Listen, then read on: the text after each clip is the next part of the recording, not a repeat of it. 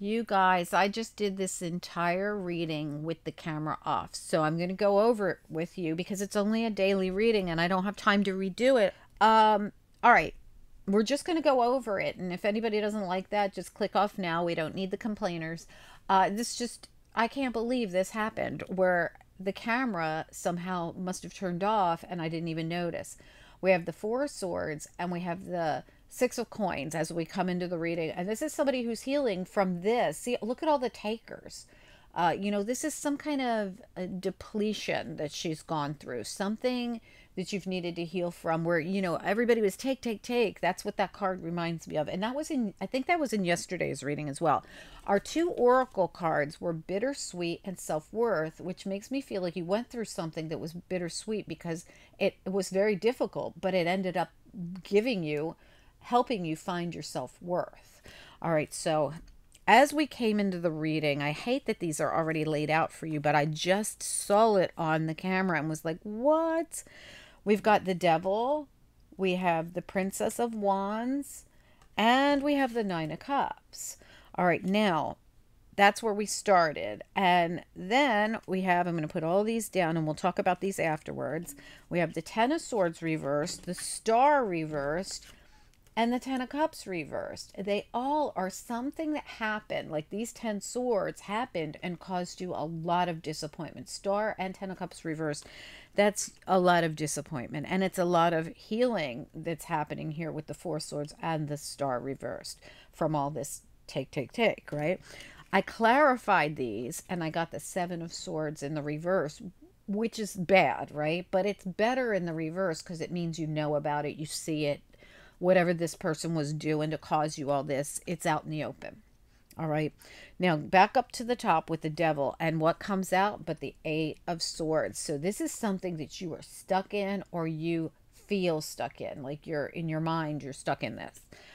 But it could be something like maybe it's a contract or something. All right. But you have this, you have these beautiful, I did these together. The Princess of Wands and the Nine of Cups is this gorgeous energy that, and by the way, this is the reading for the 29th, I believe it was, of July, which is it the 29th? Yeah, which is Monday. All right, so you're probably watching this on Sunday. Apologies for this happening, guys, but what am I going to do? So we have the Princess and the Nine of Wands, which is this beautiful energy. And when all this came out, the Devil, the Ten of Swords, the Star reversed, the Ten of Cups reversed, I literally said this is like a thorn. I mean, like a rose in the middle of a bunch of thorns in this reading. But that's exactly what this self-worth card is like. Through all the thorns, I made it to the rose in the center. That's what it feels like to me. So this really, whatever happened with all this very hard, harsh energy is taking you to a place that's, a billion times better. All right, we have the Princess of Wands who came out reversed on top of the Princess of Wands and the Nine of Cups. I did them together. All right, then I asked again, and the Five of Wands came out in the reverse. All right, so this just tells me whatever you've been going through, whatever dramas have happened, you're leaving them behind. Your Five of Wands reversed, your Ten of Swords reversed, and your Seven of Swords reversed, telling me that you're purging this time in your life. This is definitely a new cycle because at one time we even had the Ten of Wands show up at the bottom of the deck. And the Ten of Swords sits at the bottom of the deck right now. I'm kid you not, I just happened to look at it. I was looking to see if the Ten of Wands was at the bottom of the deck, and because it did come out at one point. And sometimes when a bottom card shows up at the bottom, it keeps showing up, so we'll talk about it. It's not there, but the Ten of Swords is there, and it's in the reverse again. So Spirit is saying, look, you're at Ten of Wands, Ten of Swords, Ten of Swords, and Ten of Cups. This cycle that you've dealt with is done. Yeah, even behind here is the Fool in the reverse, telling me that you're about to take off into a new beginning. The Five of Swords, after a really difficult, this was a very difficult situation. You've got Temperance there and you got the World. I didn't even go back and look at these when I did the reading. So this new cycle's coming in for you in divine timing. There's something happening here where you're going to end up in that throne. You're going to be the queen in that throne. All right, now since I had to do this the way I did, I'm going to pull after tarot for you. I don't do this on daily readings that often, but I think I did it on yesterday's reading. One of the most recent ones I just did it on. So let's find out. Spirit and angels, what is next here? Let's talk about what's next. Daily reading for the 29th of July. Okay, all right, all right. The Nine of Cups, the wish fulfillment, also the Sun. I do feel like this beautiful, blessed change could happen during this Lionsgate portal. Again, I'm going to add the video to the end. And Spirit says it's your choice. Something about your choice to go into that Sun. This is someone who chooses to get on the ship. You know, when my ship comes in, will I get on it? Yeah, sure. It's going to take you to your self-worth. You can stay out in the cold with, you know, see how she gets up and she's like, she can either stay out there with them out in the cold, or she can get up and go inside. You can go get on your ship. You can follow the sun. Beautiful energy. And the Nine of Cups, wish fulfillment. You're going to love what comes next. The Ace of Pentacles sits at the bottom. It's a new opportunity, new beginning. You're going to love this. I'm going to ask another couple questions since we do have the time. The Page of Swords almost came out. And in this deck, that would be 3 times the Page of Swords. I mean, not swords, wands.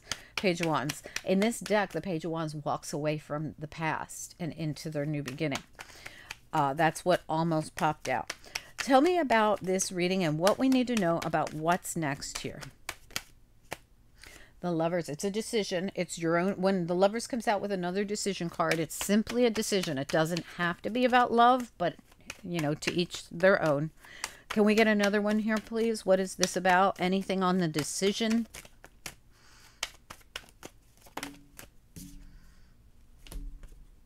Yeah, Seven of Wands and the Hermit. It's your decision to really see it for what it is.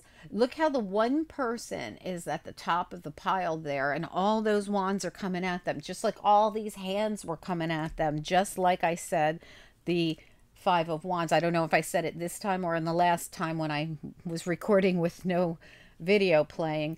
Sometimes the Five of Wands for me is a bunch of things coming at somebody, just like these hands are all coming at her, just like these wands are all coming at one person.